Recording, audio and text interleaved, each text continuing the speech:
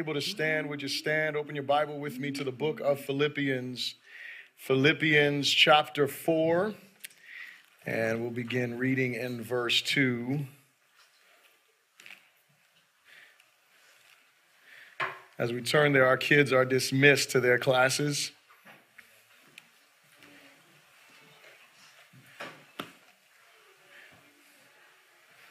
Philippians chapter 4, verse 2. When you got it, say so. It says, I implore Euodia and I implore Syntyche to be of the same mind in the Lord. And I urge you also, true companion, help these women who labor with me in the gospel, with Clement also and the rest of my fellow workers whose names are in the book of life. Rejoice in the Lord always. Again, I will say rejoice. Let your gentleness be known to all men. The Lord is at hand. Be anxious for nothing, but in everything by prayer and supplication with thanksgiving. Let your request be made known to God, and the peace of God, which surpasses all understanding, will guard your hearts and minds through Christ Jesus. Finally, brethren, whatever things are true, whatever things are noble, whatever things are just, whatever things are lovely, whatever things are of good report, if there is any virtue, if there is anything praiseworthy, meditate on these things.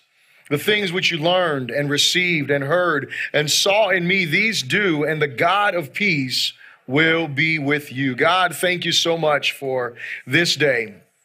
Thank you so much for your word. Thank you for your presence that is here, God. Thank you for these beautiful reminders, Lord, of who you are, and that we know that your name is great, that you are a strong tower, that you are a mighty God. And we give you glory that we are able to come into your presence as we sing. And we know that you're here, Lord God, even as we hear your word. And so, God, I pray that you remove distractions from our minds and our hearts, that you would captivate us in these next few moments, and that you would speak, and that we would hear what your spirit is saying to your church, but that we would not only hear, but that we would respond in faith. We pray this in Jesus' good name. And everyone said, amen. You may be seated in the presence of the Lord. And so we are continuing on in our Indivisible series. And so we've been going through the book of Philippians, and we're coming toward the latter part of the book of Philippians in this last chapter. And today I want to talk to you about peace. I want to talk to you about peace, but I don't just want to speak to you about peace. I want to talk to you specifically about unified peace. Unified peace, that we have to not only have the peace of God, but how important it is for us to be unified as we walk in this peace. As I've been saying since the beginning of this series in the book of Philippians, the book of Philippians has a theme of unity that runs throughout it from the beginning to the end. We see that Paul is telling the people of Philippi, have this mind, be of one mind, have a specific mindset, and that mindset will enable unity. And then here we come to where the apostle speaks about peace, but he starts off this exhortation and exhorting these two women, Euodia and Syntyche, to have this peace, to be of the same mind. And so it's important for us to have the same mind in order for us to be unified in peace. And I want you to realize this, is that we were created, I don't know if you know this, but we were created to live in peace.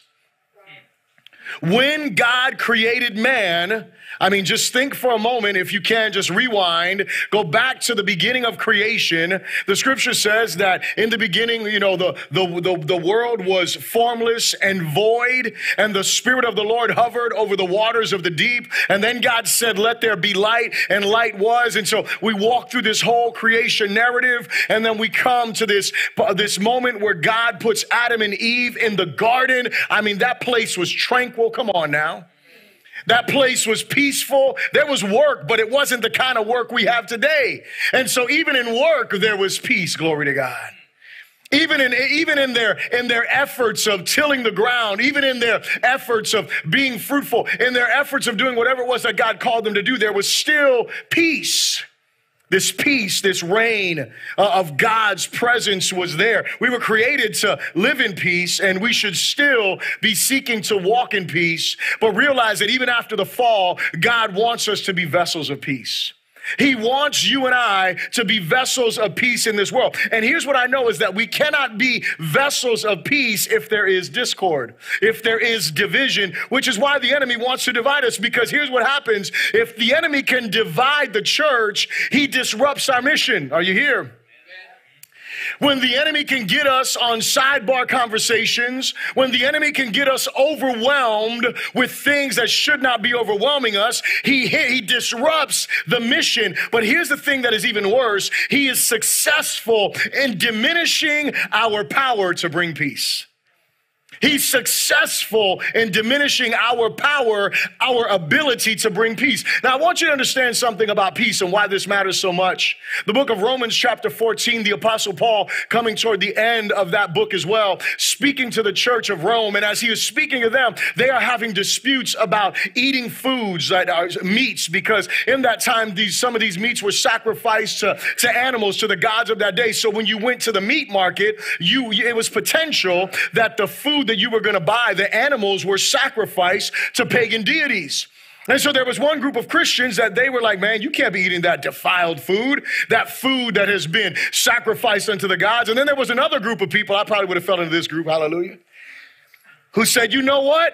If I pray and give thanks for this food, it is sanctified. You know why? No matter who it was sacrificed to, my prayer X's out the sacrifice. Amen. Some of y'all would have been on that group with me and be like, come on, Bishop, preach, Bishop. And yet what was happening was, because of that, there was division. People looking down their nose at people like, oh, how you eating that food? You're a heathen. Come on now. You're unrighteous. You're not sold out to the Lord. And the other group of people that is there, they're like, man, why are you so weak-minded? Why are you so weak, man? Where's your faith, right? Like these group, we kind of hear some of that stuff today, don't we? Those divisive things. And you know what Paul says? Paul says this. He says, the kingdom of God is not eat. It is not eat or wine or drink. It is not eat or drink, but it is righteousness and peace and joy in the Holy Spirit. Now think about those words. He said, the kingdom of God, the reign of God, the rule of God is righteousness. It's not the food you eat. The kingdom of God is peace. It's not the food you eat. The kingdom of God is joy in the Holy Spirit. You know why? Because the reign of God, the rule of God is manifested in righteousness. It is manifested in peace. It is manifested in joy. And so when the enemy can get us to be divided over things, what he does is he diminishes our ability to be an influence and vessels of peace within this world. Think about this morning. Apart from the peace offered in the gospel, the church has nothing to offer the world. Let that sink in for a moment. Apart from the peace offered in the gospel, the church has nothing to offer the world. Listen, let me help you. Let me help you understand this. A rich person, a group of philanthropists, they could go in, they could buy up property, and they could take care of all the poverty issues. Listen, all the millionaires and people that we have that talk all this stuff in our culture, all they got to do is put their money where their mouth is. There'll be no poverty. Hello, somebody. But let me say something to you. You don't need Jesus to do that. You don't need the gospel to do that. Should the church care about the poor? Somebody say yes. Amen. We should care about the poor. But what I want you to know is that it's not just about putting food in someone's mouth.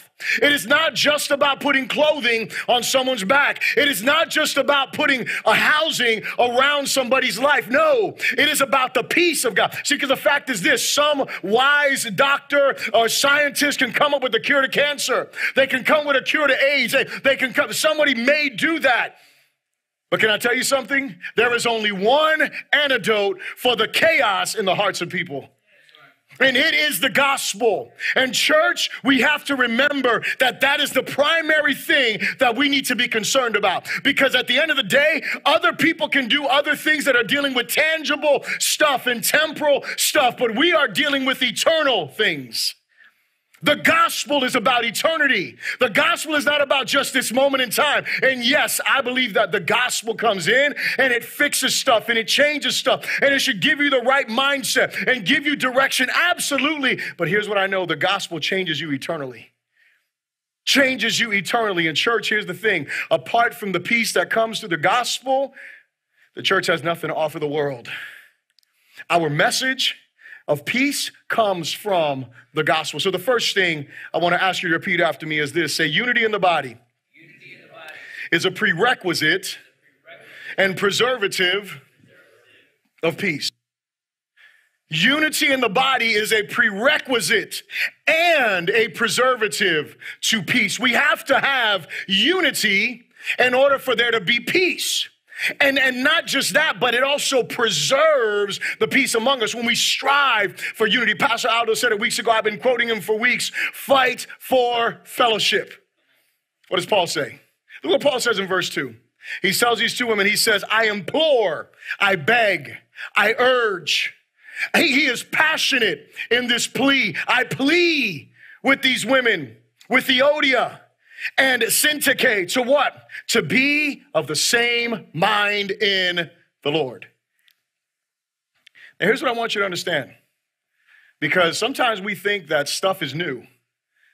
You realize that this is about 2,000 years old, this history lesson I'm giving you right here. And you realize 2,000 years ago, roundabout, there was women having issues. Come on now. I know y'all ladies don't want to hear that. There was men having issues too, but what I'm saying is, in this moment, the Apostle Paul calls out two women. And I want you to know they weren't just any women. They were two women who you're going to see in the next verse who were laborers in the gospel. These were Christian women. And guess what? 2,000 years ago, people were beefing in the church. Come on now. Prominent people, important people were arguing and having divisions, and there was issues that was dividing the church even back then. You know what I love about the way that Paul does this is he doesn't tell us what they were divided over. You know why? I'm going to tell you why I think. This is my opinion, right? I looked because I was like, man, what were they beefing about? What was wrong with these two women, you know? And why did Paul just, out of nowhere, it seems like, say, hey, Euodia and Syntyche, y'all need to get it right. But nobody knows what they were arguing about. But they, listen, ladies, you're going to get excited about this. They were important enough to the unity of the church that Paul called them out. Their unity mattered. We didn't know why they were divided. You know why I believe that God doesn't show us why they were divided? Because here's what would happen. If God showed us why they were divided, you know what you would do? You'd look at it and say, well, that's not the reason I'm divided from someone. So you know what he says? Don't worry about why they're divided. Worry about why they should be united. Don't worry about why they are separated. Don't worry about what they're beefing about. Don't worry about what that issue is. Worry about the fact that they should be not pulling to the left or to the right. They should be pulling to the center. Why? Because the gospel brings us together. What does the gospel do? The gospel brings peace between God and man, but it also brings peace between man and man. That's what the gospel does. It brings peace. And so Paul says what? Be of this same mind in the Lord. Well, here's what I realize, church, is that we can fight for what? We can fight for agreement in our thinking, but we got to fight for it. Because, it's easy to walk together at certain points, right? Like when everything is all right and we agree on everything, it's all good. I heard somebody say a long, long time ago, submission hasn't happened until disagreement happens. Let me say it again. Submission hasn't happened until disagreement happens. In other words, for those of you in marriage, right, there's this thing, it's called mutual submission. I know, ladies, you thought I was coming at you. No, let's talk about it. Mutual submission. The scripture says we are to submit to one another in the fear of the Lord, right? Mutual submission. Check this out. The fact is that you may feel like you are such a submitted spouse, hallelujah, until disagreement comes. Until you start to feel, you feel like you are the exemplary member of the body of Christ. I never disagree. We don't have a lot of those here, hallelujah. I never speak up. I never say anything until there's disagreement. until somebody says something, asks you to do something that you ain't feeling. Now, all of a sudden, wait a second, hold on a second. Is that biblical? Bishop, is what you're saying? Does that have biblical, like foundation? Is that contextual, Bishop? Right? Like we start talking to each other, and you're hey, we need to do this. Wait a second. Is that biblical? All of a sudden we get biblical, right? We got to make sure, right? We got to make sure things are right. But here's the thing that has to happen: that we see these two sisters, and Paul is saying, hey, have this same mind in the Lord. What mind is he talking about? He's talking about the mind of Christ. Remember our memory verse? Let this mind be in you that also was in Christ Jesus. This mind of submission, this mind of suffering, this mind of humility, this mind of surrender, this mind of service. Let this mind be in you that was in Christ Jesus. Don't allow things to pull you apart. Allow these things to bring you together. Church, we cannot allow the enemy to use anything to divide us. Are you here? Why does this matter?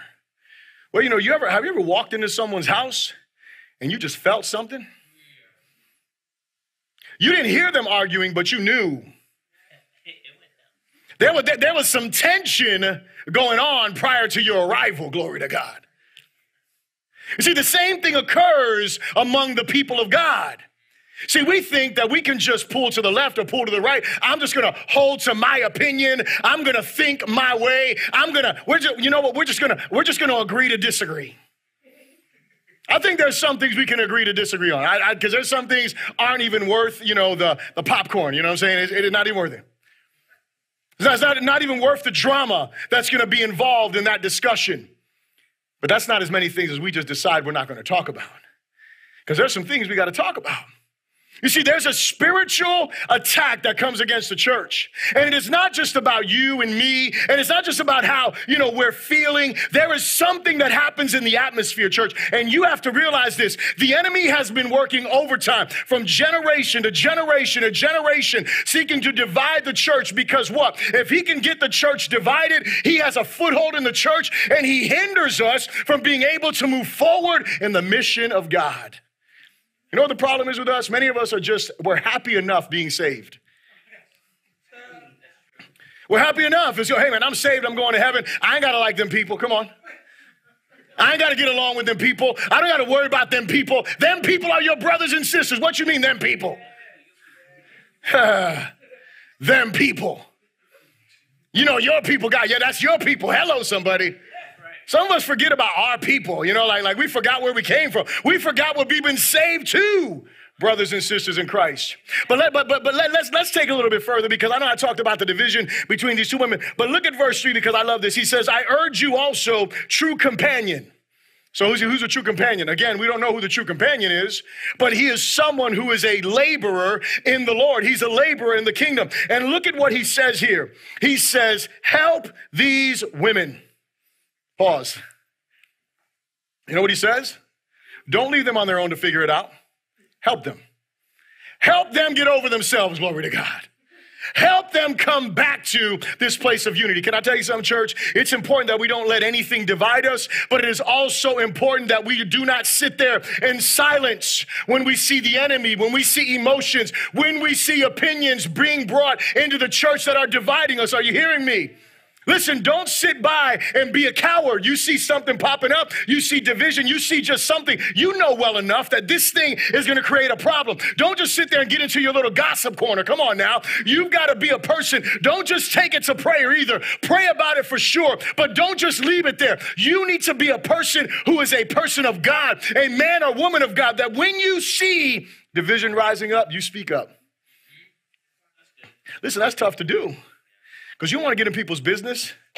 One of the statements that I probably hate the most from the pulpit, especially when we're greeting our guests, is when we say, hey, we want to get all up in your business. I hate that statement, but here's the thing. After you're no longer a guest and your family, guess what? I'm all up in your business. That's what family is, whether you like it or not. You are all up in each other's business, right? We are supposed to be in each other's business. We're not supposed to be secluded in this room, that room. We're supposed to be engaged. Hello, somebody. Not allowing the enemy to bring division. We got to speak up, church. We got to speak up. We got to encourage conversation. You know, those people come to you and they're like, hey, man, you know, Pastor Aldo said something that I'm just like, I'm going to blame him, not me, but Pastor Aldo, he said something. I'm not really feeling that. You know what you need to do? You need to smile at them and say, hey, have you talked to Pastor Aldo about that? And, you know, we were in Connect, and Sister Evelyn, she said something that, I don't know. Hey, did you talk to Sister Evelyn about that? Because you know what's probably going to happen? Man, no. Okay. You know what's probably going to happen too? Sister Evelyn's going to rub them wrong again at some point. Pastor Aldo's going to say something wrong again at some point. You know what they're going to do? They're going to come back to you and be like, hey, check this out. Remember last time we talked about this? Hey, since you haven't talked to them, how about this? I'll let them know you got to talk to them. How about that? I will encourage such a meeting of the mind so you can come together and have a conversation rather than walking in division, letting the enemy separate us. Are you here, church? We have to be part of the solution, not part of the division. And when you sit by in silence and you don't say anything, you're part of the problem. Don't let these sisters do what they want to do. But you know what Paul does? He does something. You know this verse. This is one of our favorite verses. Verse 4, rejoice in the Lord always. Again, I will say rejoice. You know what? You know what God told Nehemiah when they were in the middle of this building project? They were being attacked by the enemy. He told them this: the joy of the Lord is your strength. The joy of the Lord is your strength. The gospel of peace is where we get our strength and our ability to rejoice. Not just have joy once, but continue in the joy of the Lord. Continue in the joy of the Lord. Being reminded. See, this is why we have to be gospel-centered people. We have to be people. The reason why we partake of communion every week is because it seems like in the scriptures, where every time the body of Christ got together, they partook of communion. That was something they did. But why did they do that? Because they needed to be reminded of the gospel. They needed to be reminded that what? That we are born into sin. We are separated from God. We can do nothing to save ourselves. And yet Jesus came and died in our place. He died. He shed blood to wash us clean. His body was broken so that way we could have life and life abundantly. But Jesus didn't just die. He rose again.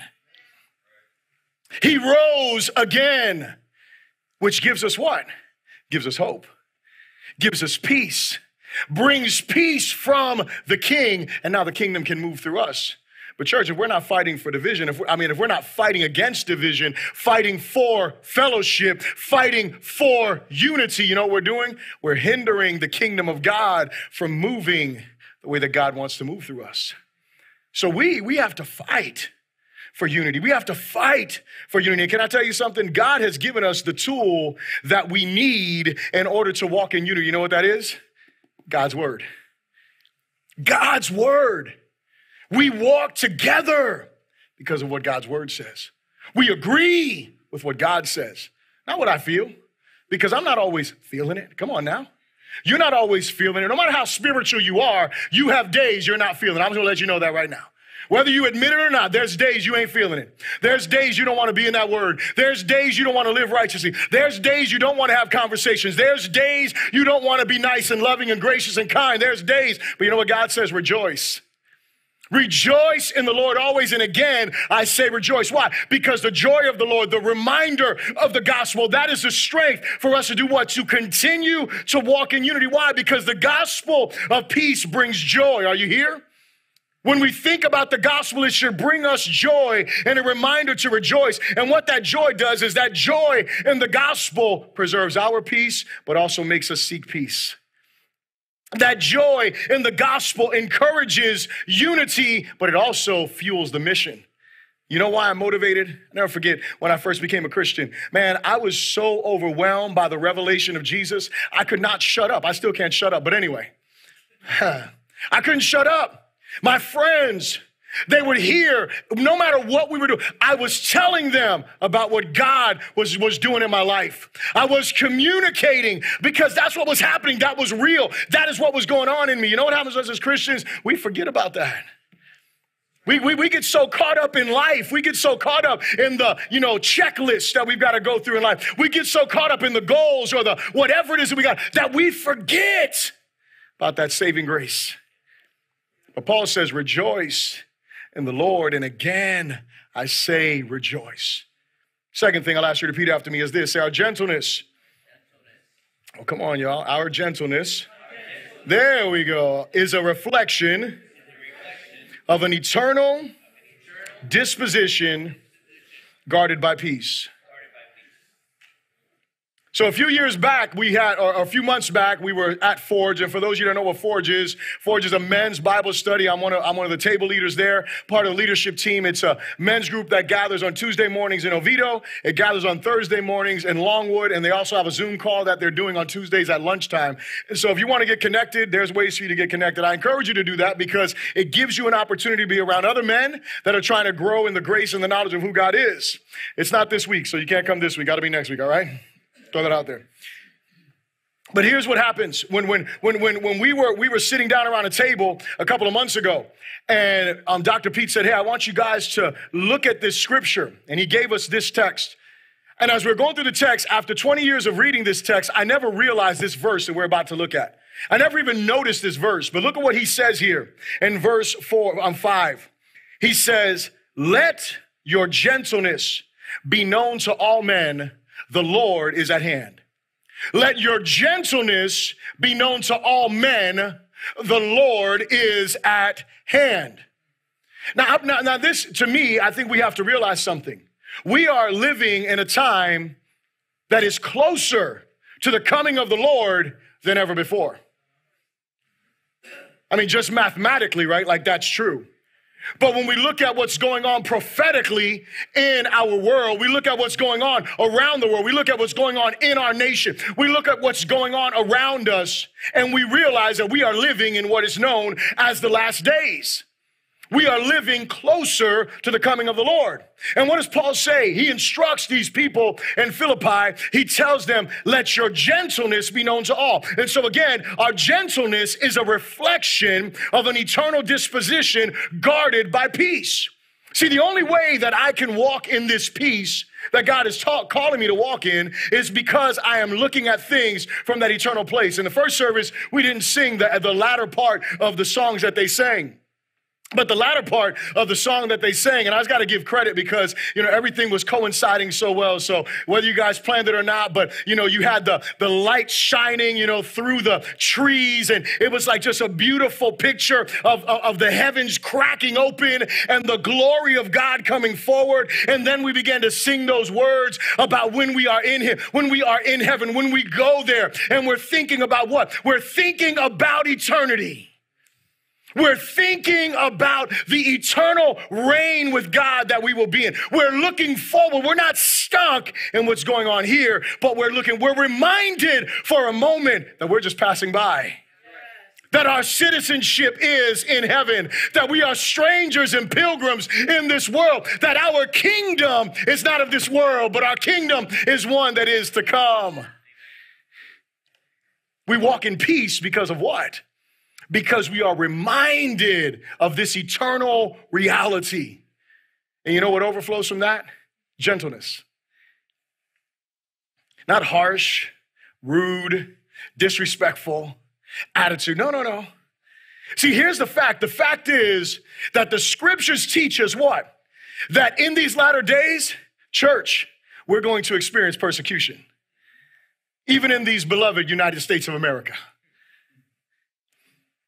Oh, no, that'll never happen. Oh, you better wake up. Oh, it's going to happen. I know you think about China. You think about people being beheaded for their faith. You think about people in the underground church, and that's everywhere else except in this free nation. Let me encourage you real well. Read the book of Revelation. Do me a favor. Tell me if you find America.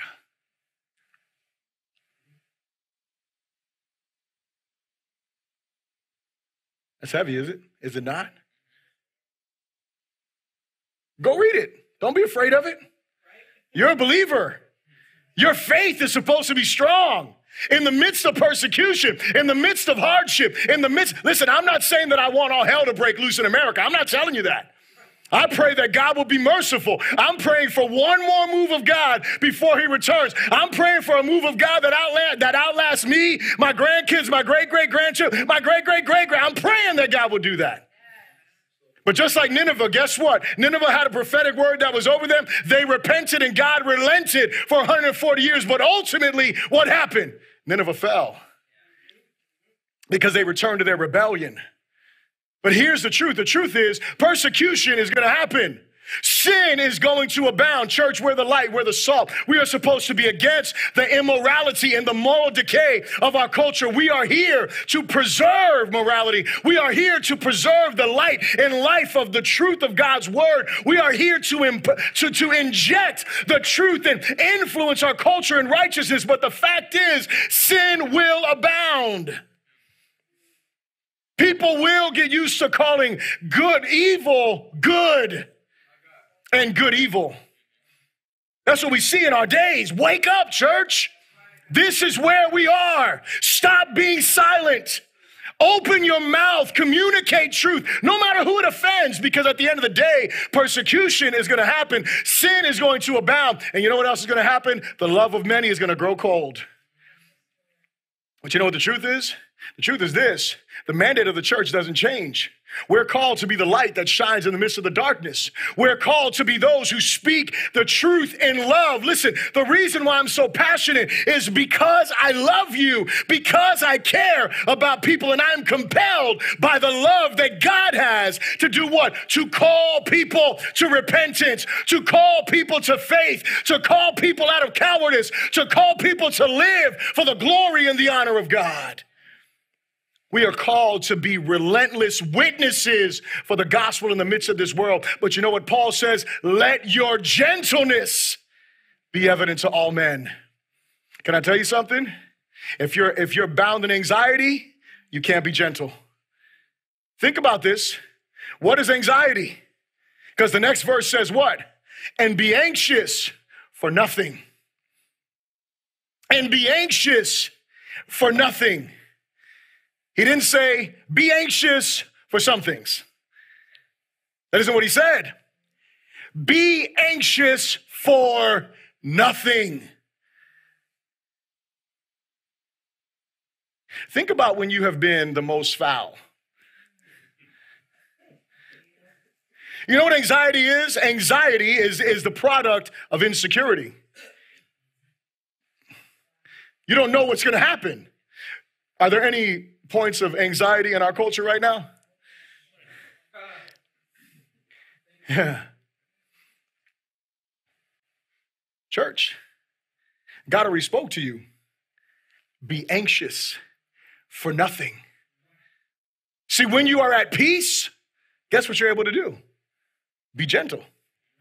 When you're not at peace, at least I know when I'm not at peace. I'm nasty, man. I'm foul. I'm not gentle. I'm harsh. You're in my way. Why are you doing that? And so God says what? He says, be anxious for nothing, but by prayer and supplication with thanksgiving, make your requests known to God, and the peace of God, which surpasses all understanding, will guard your minds and your hearts in Christ Jesus. These are promises, right, that God is giving us. He's communicating something to us. But here's what he's showing us. He's showing us these words here. You and I cannot produce peace. But you know what we can do? We can position ourselves for peace. That's what he says. Be anxious for nothing. Don't complain. Pray.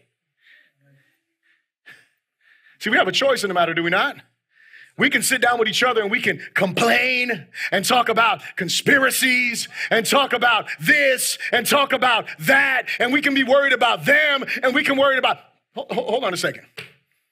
Be anxious for nothing, but by prayer. But church is not just praying and say, God, please. No. And supplication. So that begging, broken, Humility before God. God, you are our only hope. Church, hear me when I say this. Everything that we have seen going on right now, and even the last 4 years, have been a wake-up call from the Lord for the church. We have to wake up. We have depended on men to do things that only God can do. We have been more committed to men than we've been committed to God. God is calling us to wake up, to cry out to him, to supplicate before him, to let him know, God, you are our hope. By prayer and supplication with what? Thanksgiving. Lord, I prayed about it. Lord, I've cried about it. Now I give you thanks for it. We're about to walk up on the Thanksgiving. People trying to cancel Thanksgiving. Come on now. Keep it 100. Don't get around family. Some of y'all are like, praise the Lord. Thank you, Jesus. I know some of y'all are like, thank you, Lord. We can't do it, babe. I'm sorry. We can't gather. We can't get family around. Amen. Some of y'all like, amen, COVID, come back next November. No, I'm just kidding.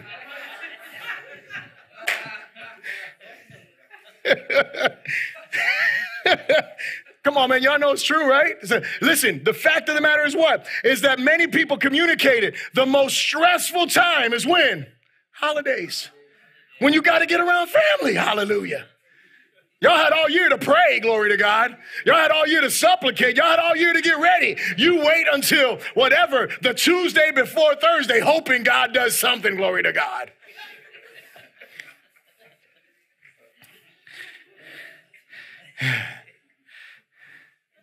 It's about posture, church. Prayer, supplication, thanksgiving. Make your request known to God. It's about posturing yourself so that way the peace of God, the kingdom of God can reign and rule in you and be manifested through you. See, here's the fact. The fact is this, is that when God's peace guards our hearts, it will guide our actions. When God's peace guards our hearts, it will guide our actions. We'll be able to love our enemies because what? God's peace. His kingdom is reigning. He is on his throne, not just in words, not just in songs that are sung, in my heart. The third thing I'll ask you to repeat after me is this. Say, right focus and right living assure the God of peace is with us. Right focus and right living assure the God of peace is with us. We're getting ready to close here. Look at verse 8 and verse 9. Very important. Paul says, finally. You know, when someone gets to the finally, like, I'm closing up. Finally. Some of y'all are like, finally. Yes, amen, amen. I still got 3 minutes and 57 seconds. Finally.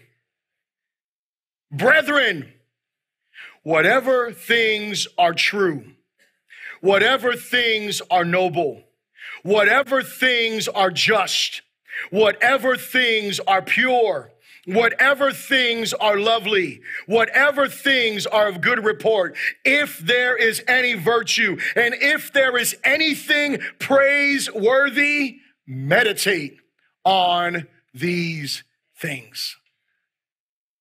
Here's my question. What are you meditating on? What are you meditating on? In this moment, what are you meditating on? Listen, I had to shut all things. I barely watch the news right now, straight up.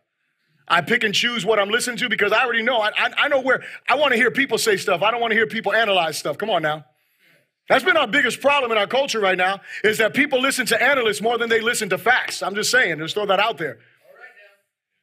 And depending on which way your analyst leans, that's the way you lean, whether you like it or not. Come on now. But you got to shut some of that stuff down because you start doing what? Because everybody's upset right now. The left is upset. The right is upset. The middle's upset, glory to God. Everybody's mad at this moment. I mean, we're all just belligerent, ridiculous, disrespectful. Come on now. What are you meditating on? Are you meditating on those things that are true? Are you meditating on those things that are pure? Are you meditating on those things that are lovely? Are you meditating on those things that are righteous, those things that are noble? What are you meditating on? What are you constantly rehearsing in your mind, in your heart? We met with the men yesterday, and for those of you guys that couldn't make it, Saturday mornings at 8 o'clock, we'll be here next Saturday. But we were talking about being spirit-fed men. Men who are fed by God's word. Men who are in the word of God. Church, let me tell you something. You and I need to make sure that God's word is elevated to the highest position of authority in our lives. Not me, not you, not someone's opinion. God's word. Listen, we have to elevate the word of God. We have to elevate it. Why? Because it is from God's word that we get clarity, we get truth, we get peace. It is through God's word that we appreciate creation. Hello, somebody. It is through God's word that we are able to walk in this peace. And so the Apostle Paul shows us how we battle against this anxiety. You know what we do? We decide what we're going to meditate on. And what does this meditation do? This meditation creates an environment for God to move. Creates an environment for God to move. When you gather together, you're not bringing anxiety to the conversation. You're bringing the Prince of Peace to the conversation. Because what have you been meditating on? See, the fact is this, and listen, I want you to know I'm not pointing the fingers at you. I point the fingers at myself as well.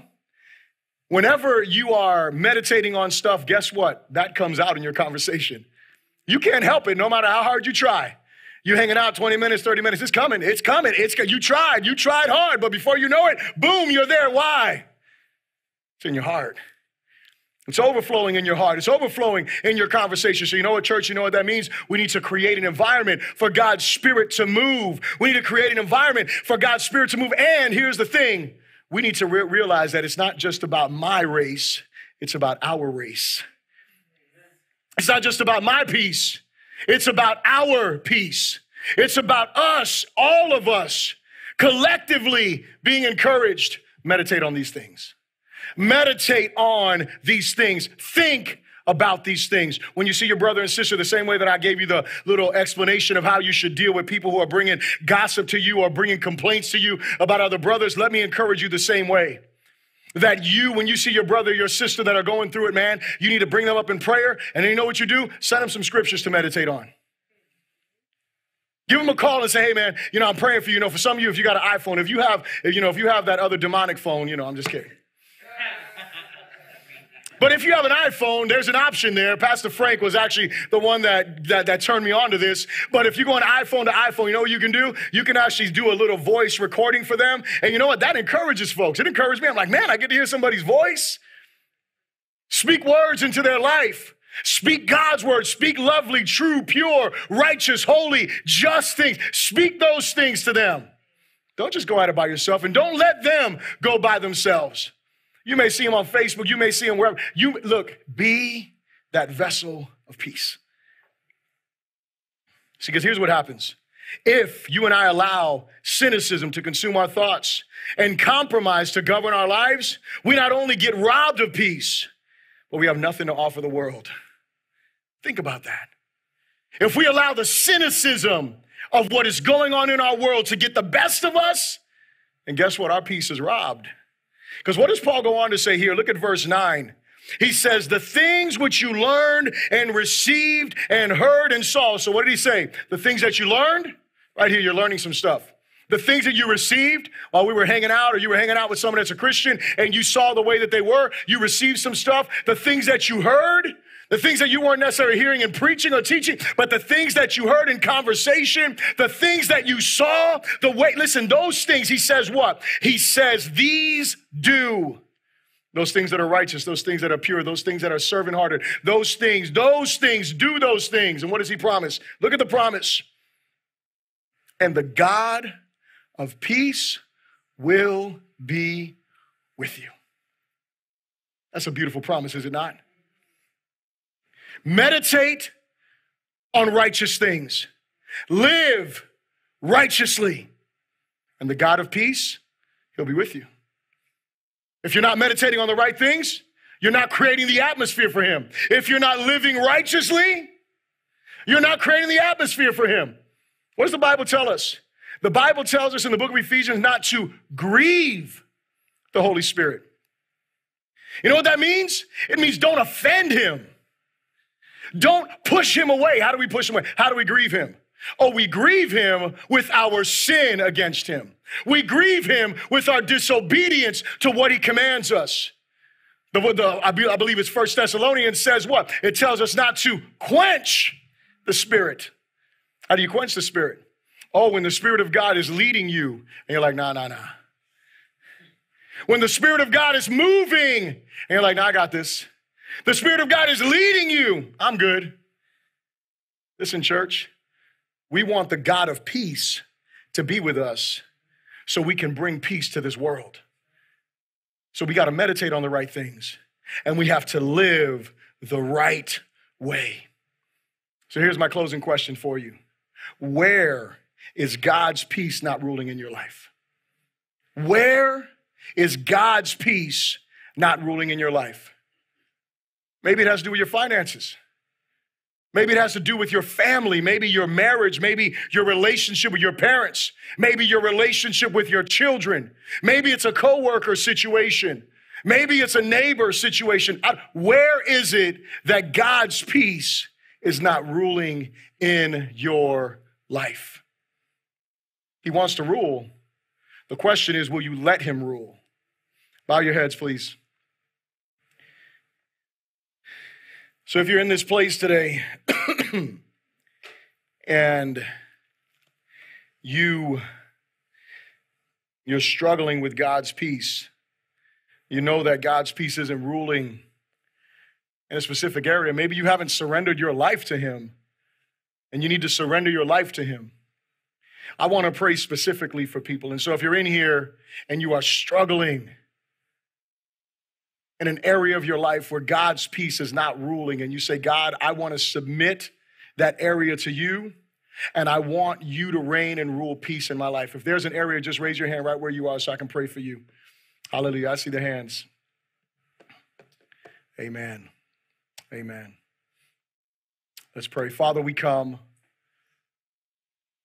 before you today, and we acknowledge we need your peace. The enemy has worked overtime, God, to steal peace. But Lord, we know that you are the Prince of Peace, and so we surrender to you. We surrender to you, God, and we ask you, reign in us, rule in us. Let us meditate on those things that position us for your peace to reign in our lives. Father, we are so grateful because we know that you did in your Son for us what we could never do for ourselves. Father, break the chains of anxiety. Break the chains of insecurity and fear right now in Jesus' name. Break the chains of doubt right now in Jesus' name. Father, perfect us in your love and fill us with your peace, that we may not only experience your peace, but that we would express it and share it with a world that desperately needs the peace that only you can give. And we pray these things in Jesus' name. Amen. Amen. Come on and give the Lord a hand of praise. He's worthy.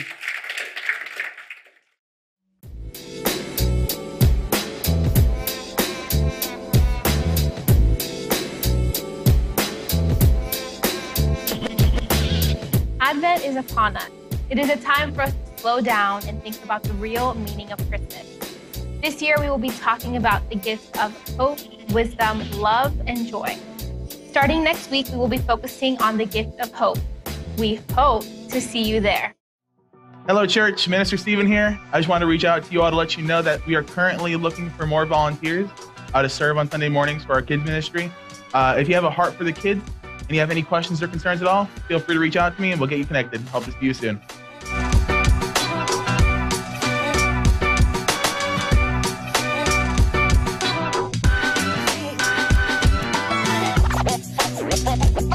Don't